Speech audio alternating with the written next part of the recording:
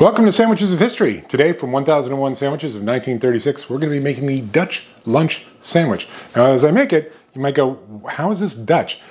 You know, I don't know. My guess is that they were a little bit pejorative in using the term Dutch, because back in the day it was kind of an insult and it meant to be cheap or stingy. And as you'll see with this sandwich, it's kind of bare bones. Sorry to any Dutch folks out there. Okay, onto a buttered salted cracker, we add a thin slice of Bermuda onion, or sweet onion, onto which we put sardine. It said it would also be good with salmon, so I'm going to put on some canned salmon. I almost forgot, squeeze a lemon. Okay, let's give this Dutch lunch sandwich with the original sardines a go.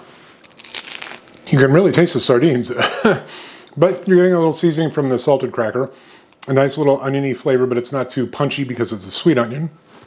A little brightness from the lemon juice.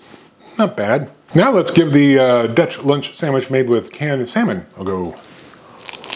Same comments, only it's salmon, and I like salmon better than sardines, but neither one are bad. I do want to plus them up a little bit. Yes, here come the capers. Okay, let's give this rapidly deteriorating Dutch lunch sandwich featuring sardines plussed up with capers a go.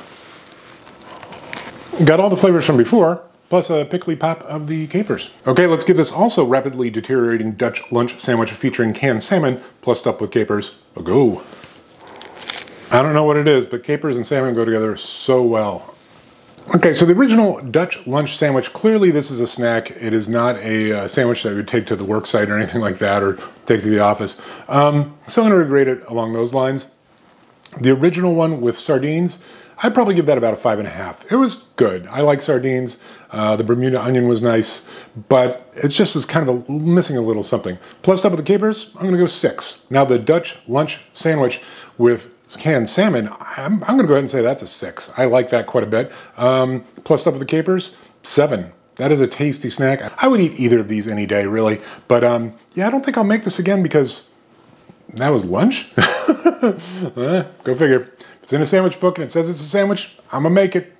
All right. I've already finished that, so now I got to find something else to eat. See you tomorrow.